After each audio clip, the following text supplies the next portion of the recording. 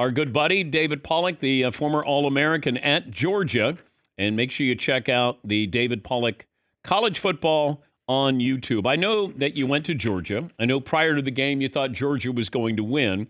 But give me just step away from your bulldog-em and tell me why you thought Georgia was going to win this game. Well, I think it's just like anything else, Dan. Like, styles make fights, and not every week is the same. And I think people have looked at Georgia. I thought they would lose to Alabama. I thought Alabama stylistically posed a bigger problem to them, even though both were away from home. You look at Texas, they're not overly aggressive. I didn't think defensively they had like a real game breaker, but I thought that they would have more success on offense. But Georgia defensively, one of the best players in the country, Mykel Williams, got hurt in game one. He started to slowly get healthy. Warren Brinson, starting defensive tackle, slowly getting healthy. So I think that combined with Dan, when you finally give Kirby Smart some fuel, i.e. just see the post-game press conference. By the way, you tackle better, you're more energized, you're more physical. When I can use things against you, and finally Georgia had, for the first time, they were an underdog on the road since 2020.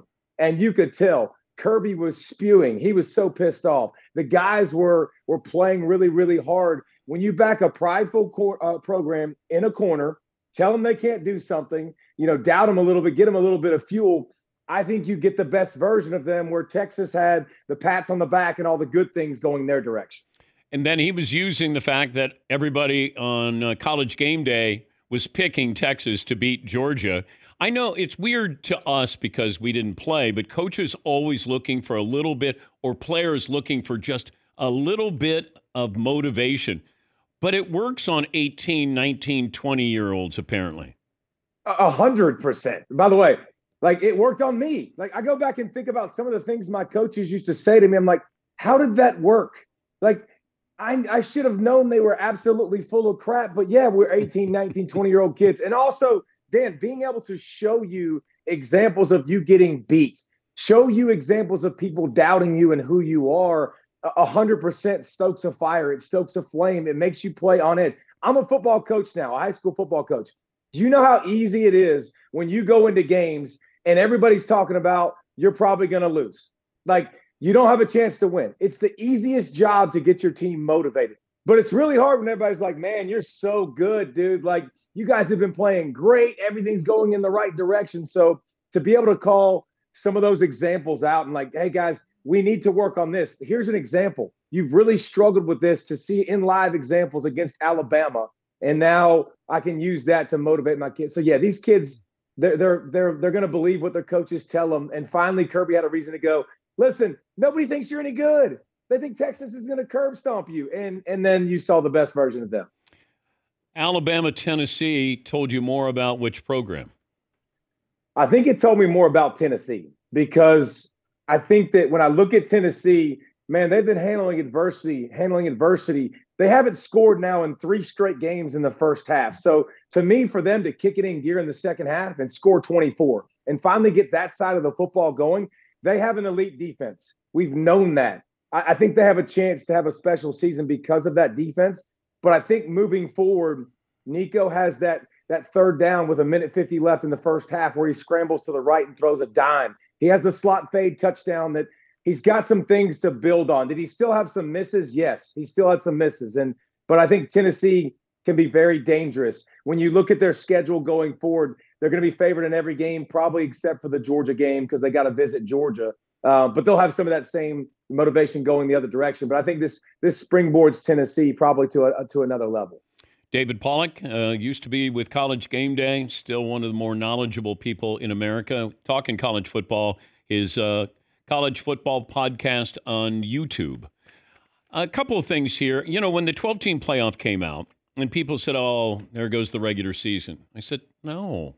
If anything, I'm going to double, triple the number of schools, even more than that, who may have the chance to get in there. That the entire top 20, top 25, Army and Navy have to be thinking, there's a chance we can get in there.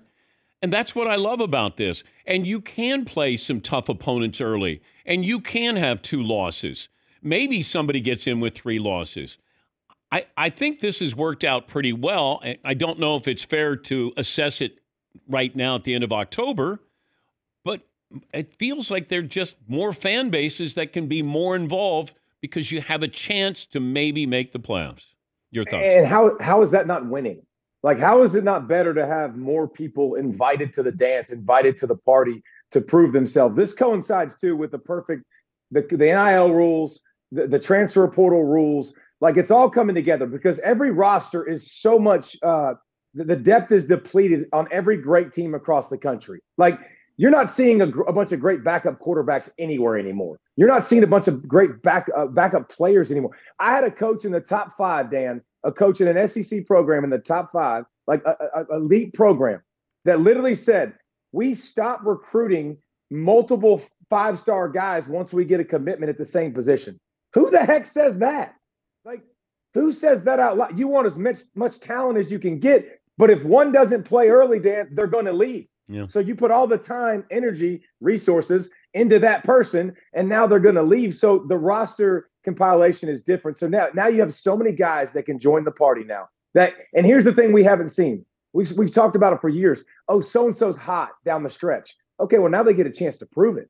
Now we're going to see home playoff games. Now you got Army, Navy, BYU, who are all undefeated. Like, Indiana is undefeated. So I think more access is good. People have complained about players not playing in big games down the stretch, big games for their school. Well, now so many more teams in it, so many more players are not going to opt out and go somewhere else because it means so much more. So, yeah, I was against the 12 at first. I wanted to stick with the 4 because I'm getting to be the grumpy old man. Like, I like what I like. Stop changing it. But it's been pretty cool to see. Yeah, I agree. I want more games to mean more.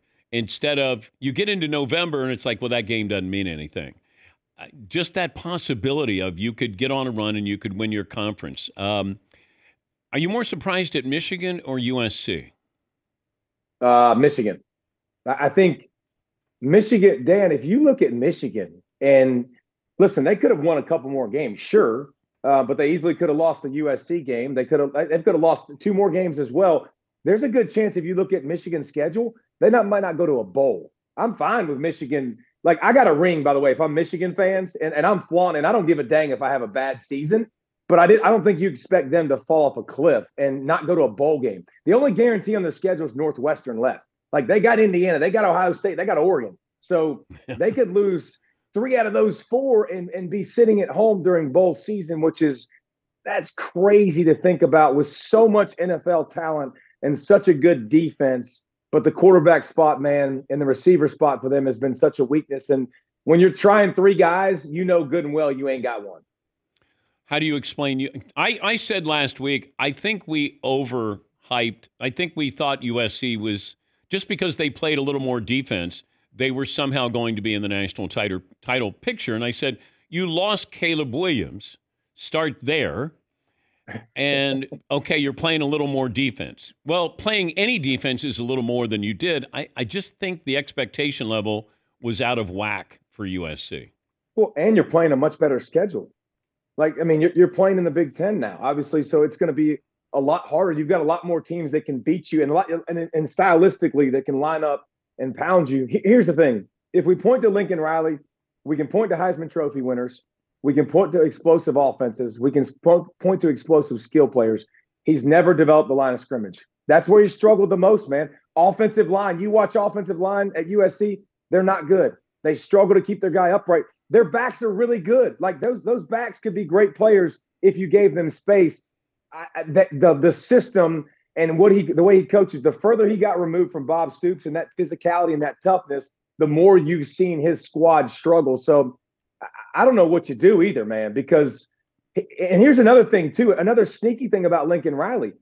He hadn't recruited the state of California. That's kind of surprising to me when you go to a brand at USC and you walk in, and here's your recruiting pitch, Dan. I walk in and I'm like, hey, quarterback, you're the best quarterback. Okay, here's my resume. Heisman Trophy winners. Here's my resume. We go to we put up the best offenses, #1 overall picks. Like, just go ahead and sign on the dotted line right here. So the fact that he hasn't been able to get California, Oregon comes in and gets more California kids. And so I think the recruiting trail, hiring a defensive coordinator that that wasn't as good at that spot, because if they had a defense the last couple years, they could have made some serious noise. So there's definitely trouble at USC, and he's got to find a way to get more elite talent and to promote more physicality some way, somehow in that program. Worst shape, Florida State or Oklahoma?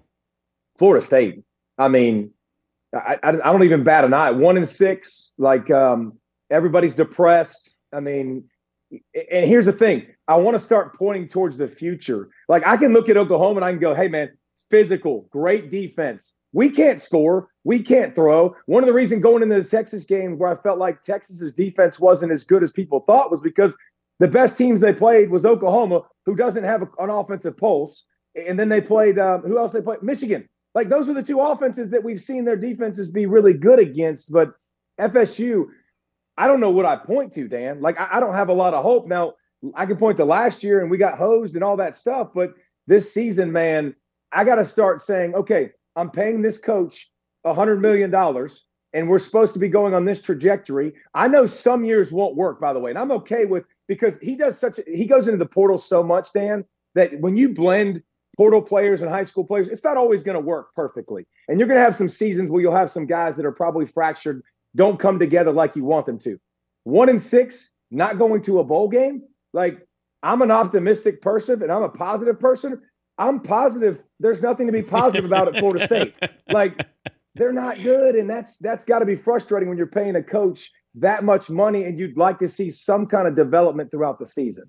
Great to talk to you as always. Good luck with the podcast on YouTube, David Pollack College Football. What day does that come out? It comes out on Sundays and Thursdays. And shout out to you, Big Dog. Appreciate you taking my call and helping me out, man. You didn't have to do that, but loved your feedback, and it's very helpful. So thank you, my man. That's David Pollack, a former All-American at Georgia, former first-round pick by Cincinnati Bengals. And it's David Pollack College Football on YouTube.